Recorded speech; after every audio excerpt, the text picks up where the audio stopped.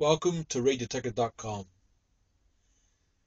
In all investment houses, there is a committee to discuss where is the next big move coming from, to work out a strategy if it happens, when it may happen, if it may happen. Whether you do it with a bunch of friends or you're doing it with highly paid investment professionals in Italian suits. The only way to do this is to really examine the big channels. Because if you're going to get a big move, it's going to make a wave within the big channels.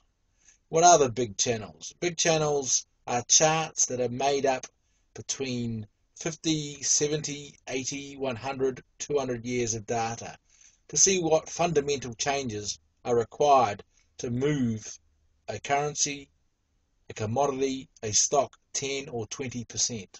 These are the big moves that really make fortunes. So let's have a bit of a strategy session and see what's on the horizon for the next big move.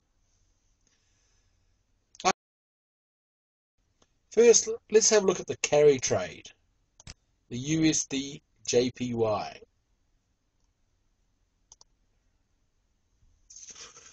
Or the FXY ETF.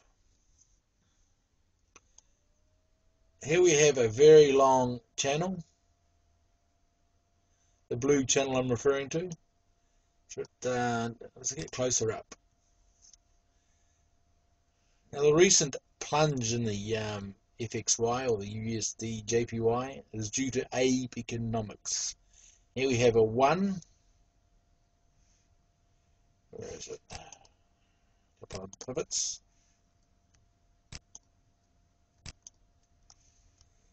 So you can easily see a 5 waves down, but is it done? Could the 5 waves extend? We could get an ABC up here. And what would do that? What would make the yen strengthen? Well, quite frankly, failure of the Abe economics. The yen strengthening would see the Kyle Bass play profit. Everyone knows Kyle Bass believes the Japanese bonds will blow up, and that what would happen here, we would see the yen strengthen, then the US dollar weaken, and this would rise. At the moment, it is poised. Obviously, this would change risk on assets dramatically around the world. Stock prices would fall. So a very interesting one to watch. We are on a channel, so the next 20% move, the FXY or the USD JPY is a candidate. After all, Japan is pretty much a basket case economically. That in the background, that's the carry trade, a very important aspect. Let's have a look at gold, because that would obviously benefit if something went wrong there. Where is gold? Here we have gold still in its long channel with a pullback. Let's get closer in.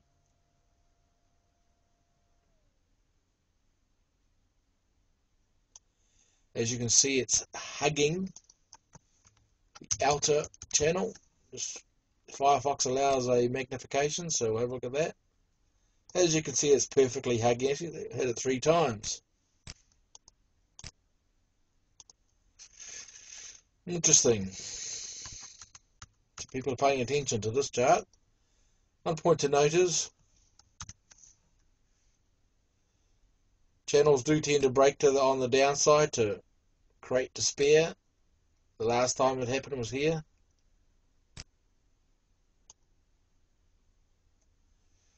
Here we had a breakout of the channel. Got all the media going, see what happens. So we, on this angle here,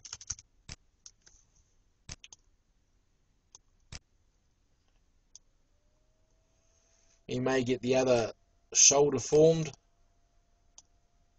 So you might get a bit of a breakdown here to create a bit of anxiety and get a proper formation of this inverse head and shoulders.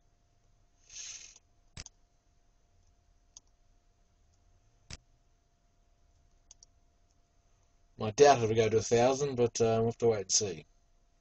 Summer month's a bit of a slump for gold, so I wouldn't be surprised if we between May and June, July, there is a bit of a sort of breakdown, a bit of a slowdown. See what happens, but I still think gold is a bullish chart.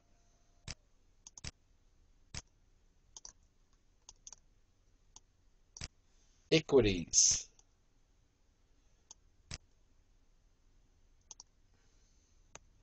The Dow Jones. It's a big chart. Goes all the way back to 1800. Wow. Here we see I was moving up the channel. We're on a upper channel tag here.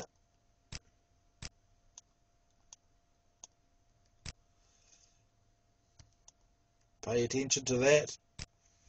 We're on a lower channel tag there.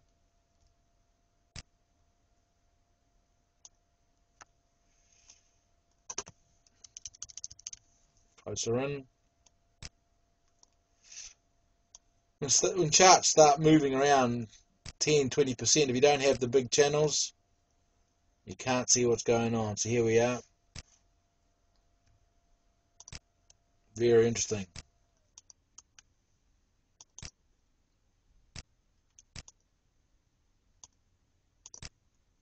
Get closer up, shall we?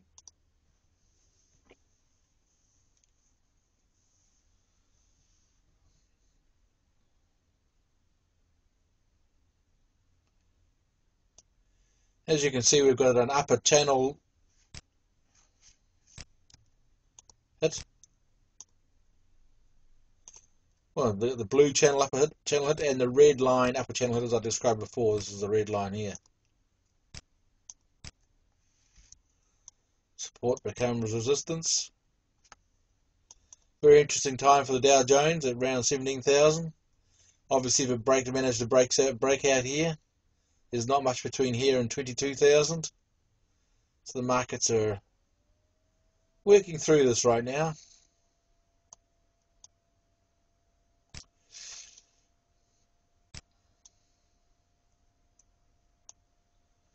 Crude oil.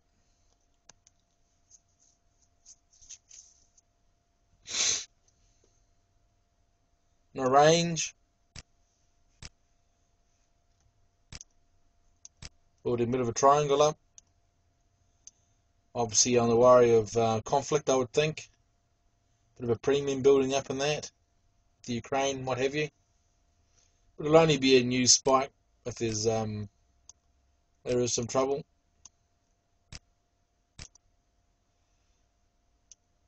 CRB.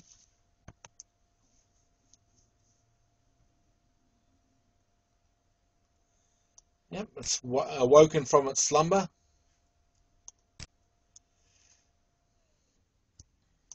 No real resistance till it gets around 600. It's around 560 at the moment. I'll be keeping an eye on that one. What else is interesting? Asian stocks.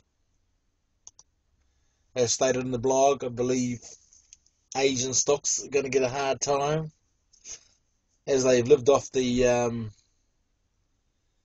breastwork of China. If China's demand slows down, so all Asian equities, which includes Australia.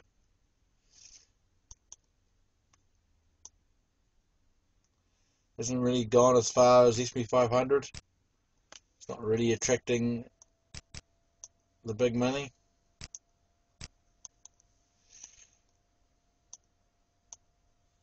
Anything else of interest? Bank. You need the bank stocks to do well. But as you know, this is US Nasdaq bank stocks. We have trouble in US housing. Lower interest rates being lowered returns to the banks. As you can see there, I think this is around about a key retracement level. There we go. I think that might wander sideways before it finally gives up.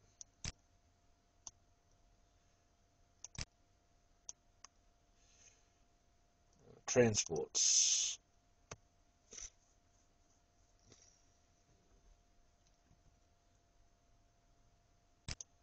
Yep.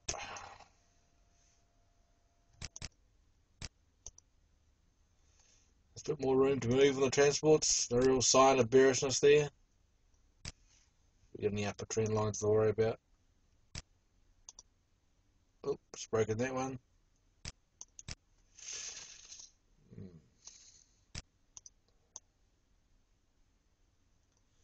And gold stocks for the last one. As we can see here, we've got a bit of a complex head and shoulders. We've got two shoulders there, one head, so we might get 1, 2 there. Obviously, worst case scenario is you actually get this is a shoulder and you get a head down here, and another shoulder over here. Have to wait and see what happens there. But definitely basing. Very, very bullish on the base.